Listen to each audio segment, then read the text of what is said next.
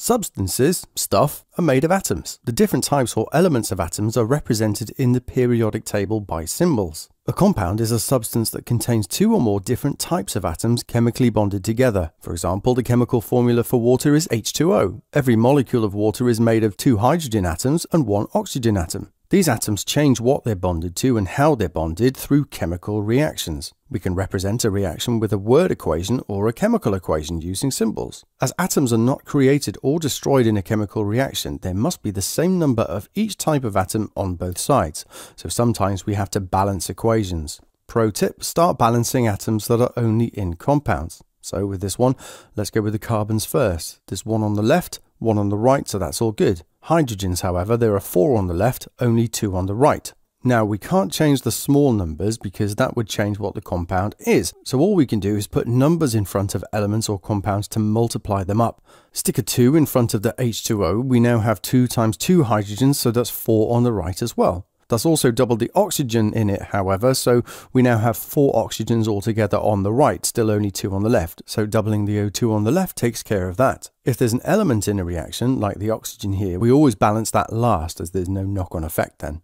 A mixture is any combination of different types of elements and compounds that aren't chemically bonded together. For example, air is a mixture of oxygen, nitrogen, carbon dioxide and more. Solutions are mixtures too, like salt water. It's a mixture of water and sodium chloride. The sodium chloride is dissolved in the water. You can't see it. You can separate large insoluble particles from a liquid using filtration, like sand from water, as sand can't dissolve in water. Crystallization can leave a solute, that's the solid dissolved in a liquid, behind as you evaporate the solvent from a solution, like evaporating water from salt solution, leaving only salt crystals behind. Similarly, distillation involves heating the solution as well, but this time the gas is cooled, so it condenses back into a liquid. You can also do this at different temperatures to separate the different liquids of a mixture, as they'll have different boiling points. This is called fractional distillation. These are all physical processes though, and not chemical reactions because no new substances are being made. Solid, liquid and gas are the 3 main states of matter. For example, water can be ice, a solid, where the particles or molecules in this case vibrate about fixed positions. It can also be liquid water, when the molecules are still touching but are free to move past each other. And it can be gas, water vapor we call it when it's water, where the particles are far apart and move randomly, and they also have the most energy and so move quickly. As molecules in a gas are far apart, gases can be compressed while solids and liquids cannot. To melt or evaporate a substance, you must supply energy, usually in the form of heat, to overcome the electrostatic forces of attraction between the particles. We don't say we're breaking bonds in this case though. Note that none of these make a new substance, so these have to be physical changes. We indicate what state substances are in with state symbols. Brackets S for solid, L for liquid, G for gas, and AQ for aqueous. That means dissolved or in solution, again like salt in water. The idea of what atoms are like came about gradually. J.J. Thomson discovered that atoms are made up of positive and negative charges. He came up with the plum pudding model of the atom, a positive charge with lots of little negative charges dotted around it, electrons. It was then Ernest Rutherford who found that the positive charge must actually be incredibly small. We now call this the nucleus. He discovered this by finding that most alpha particles fired at a thin leaf of gold atoms went straight through, proving that atoms must be mostly empty space. Niels Bohr later discovered that electrons exist in shells or orbitals. Then James Chadwick discovered that the nucleus must also contain some neutral charges. We call these neutrons, while the positive charges in the nucleus are called protons. Protons and electrons have equal and opposite charges, so we just say they're +1 and -1, relatively. Neutrons have a charge of 0. Protons and neutrons have essentially the same mass, so we say they have a relative mass of 1. Electrons are very light in comparison, so we say they have a mass of 0 or just very small, depending on the situation. The periodic table tells us everything we need to know about an atom. The bottom number is the atomic number, that's the number of protons in the nucleus. That determines what element an atom is. Every atom has an overall neutral charge, so that must mean that they have the same number of electrons as protons. If an atom gains or loses electrons, it's now called an ion, not an atom. The top number is the mass number or relative atomic mass, or RAM for short. It tells you how many protons and neutrons are in the nucleus, so that must mean that this carbon atom, carbon 12, has 6 neutrons on top of its 6 protons to make that 12. However, you can get a carbon atom with 7 neutrons instead, so its relative mass is 13. These are what we call isotopes, atoms of the same element but with different numbers of neutrons. You might see a mass number that isn't a whole number. This is because periodic tables sometimes show the average mass for all of the isotopes of that element found in the world. For example, if you have some chlorine gas, it turns out that 75% of the atoms will have a mass of 35, while 25% of the atoms will be 37. This is what we call their relative abundance. To find the average, we just pretend that we have 100 atoms, we add up the total masses of all the isotopes, then just divide by 100. That's why chlorine's average relative atomic mass is 35.5. The periodic table is incredibly useful, but how was it made?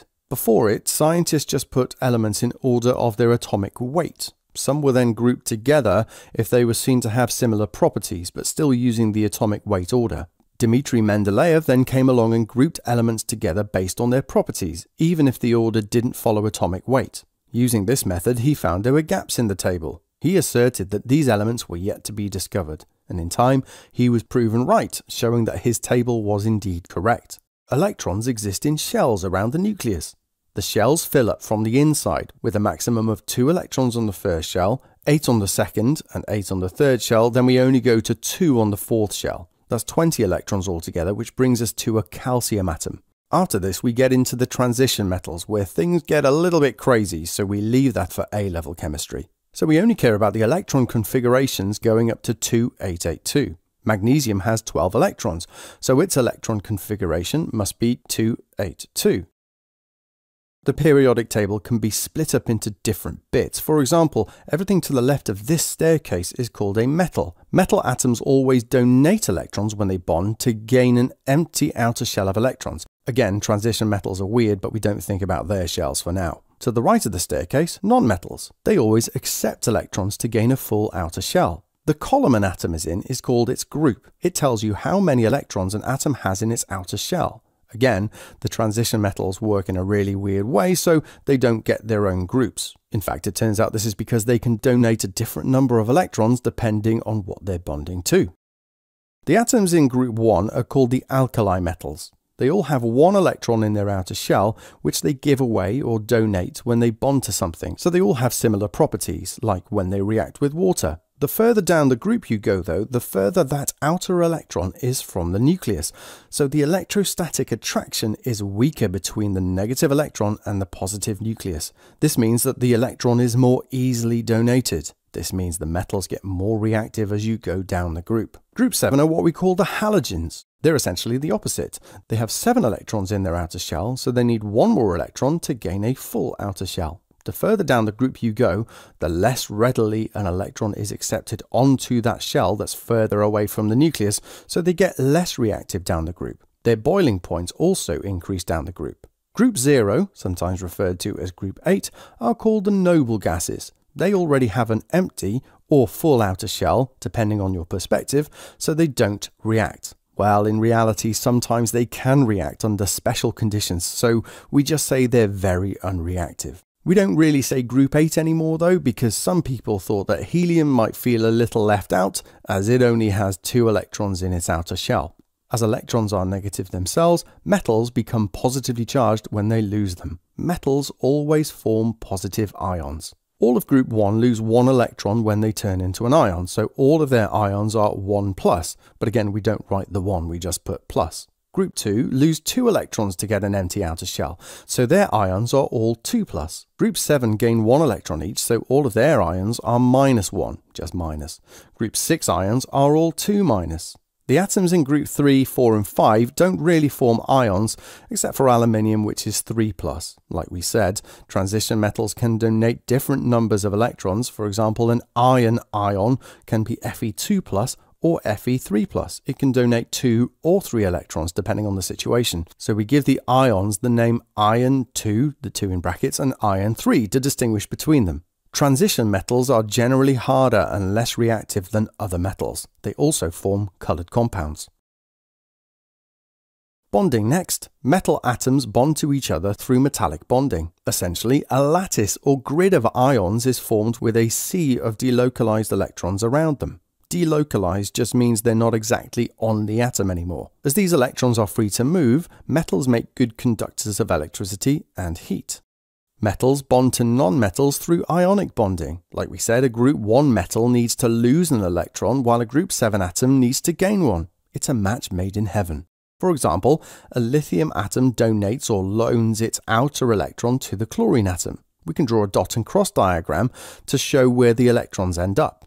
We only need to draw the outer shell for each of these. Don't forget to put brackets and the charge of the ions too. When it comes to ionic bonding, the charges of all ions in an ionic compound must add up to 0. So Li plus and Cl minus is all good. So this is the chemical formula for lithium chloride. The same with beryllium oxide, Be2 plus and O2 minus, so it's just BeO.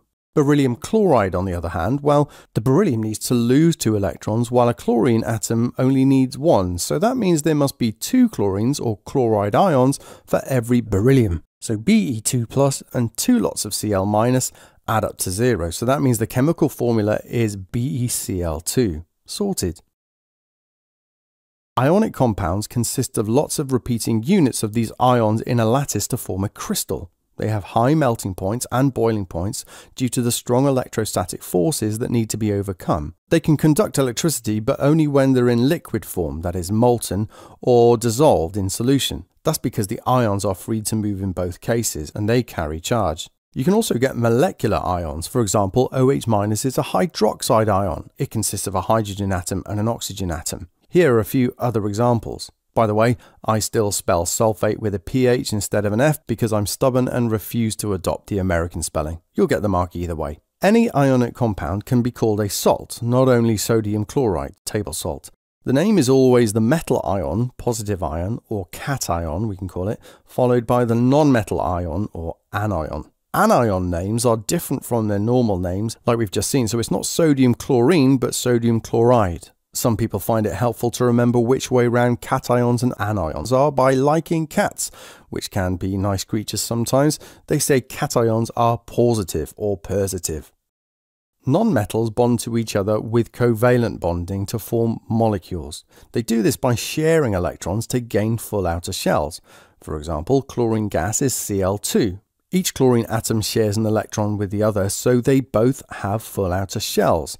So they're both happy. Never write that in the exam though. Here's the dot and cross diagram. We can also draw the structural formula for molecules with just symbols and lines representing the covalent bonds. We say that every one of these covalent bonds represents a dot-cross electron pair. Each oxygen atom needs 2 extra electrons, so O2 is a result of each oxygen atom sharing 2 electrons each. As such, this is a double covalent bond, 2 dot-cross pairs. A good thing to remember is that the number of electrons an atom needs is the same as the number of covalent bonds it must make. Hydrogen can only ever make 1 bond, carbon makes 4 bonds, etc. Here are a few more examples. If you're not in a rush, pause the video and have a go at figuring out the dot and cross diagrams and structural formula for all of these. And here are the answers. These above are what we call simple molecular or simple covalent structures, individual molecules that can all mix together. These have relatively low boiling points as there are only weak intermolecular forces between them that need to be overcome with heating. Be careful though, they're not covalent bonds being broken in this case, and unlike ionic compounds, these can't conduct electricity, even as liquids. Giant covalent bonding is similar to the lattice nature of ionic compounds. Atoms form covalent bonds to other atoms, which form bonds to other atoms, and so on, until what we have in effect is one giant molecule. Diamond is an example of this. It's a crystal of carbon atoms bonded to each other. That's why it's so hard and has such a high melting point. You'd have to break the covalent bonds in order to change it, and they're incredibly strong.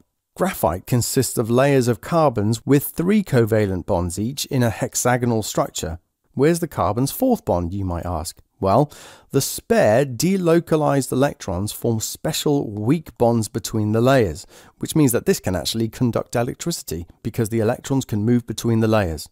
And it also means the layers can slide over each other easily too, which is why it's used for pencils. As a side note, it's the opposite with metal alloys. They're stronger than pure metals because having mixtures of different metals means we have different size atoms, and that disrupts the regular lattice, so layers can't slide over each other as easily. Back to carbon allotropes. Graphene is just a single layer of graphite. Fullerenes are 3D structures of carbon atoms. For example, Buckminster fullerene is a spherical football-like structure consisting of 60 carbon atoms. Fullerenes that have a tube shape are called nanotubes. Surface to volume ratio is just 1 divided by the other. If the length of a side of a cube doubles, this ratio halves. As nanoparticles are tiny, this ratio is huge for them, which means that fewer of them could be needed to fulfill a purpose compared to larger ones. So I hope you found that helpful. Leave a like and a comment if you did, and click on the card to take you to the playlist for all of the papers, and don't forget to check out the Science Shorts app to help you test your knowledge.